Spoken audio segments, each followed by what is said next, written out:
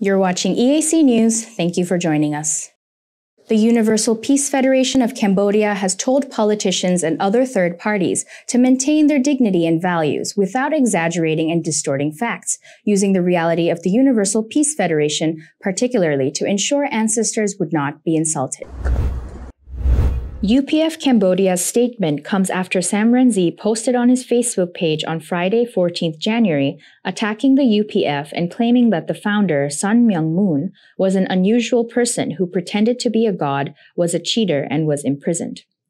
In a press release issued on Sunday, 16th January, UPF-Cambodia did not mention any names, but appeared to be responding to Sam Rainsy by calling recent allegations made against the religious organization immoral and unprofessional. The UPF was established in 2005 by Son Myung Moon and Hak Ja Han Moon. Son Myung Moon passed away in 2012, and the UPF is currently led by American Thomas Walsh, headquartered in Washington, D.C. The UPF has the status of a consulting body with the United Nations, the United Nations Economic and Social Council, and has representative offices in more than 120 countries, including Cambodia. The UPF has stated that it works with leaders around the world who are willing to work together for peace for all mankind.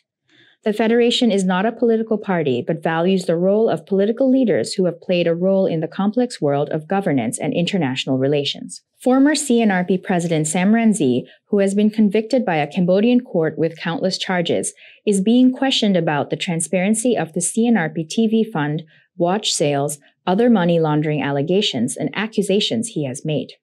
KEMSOCA's Chief of Staff, Mut Chanta, said late last year that Sam Rainsy was suspected of embezzling nearly $1 million from the Priya Atit TV Fund, money for repatriation project on 9th November 2019, money for the second repatriation project on 4th May 2021, worth more than $500,000, more than $200,000 in watch sales, and hundreds of thousands of dollars in former CNRP money.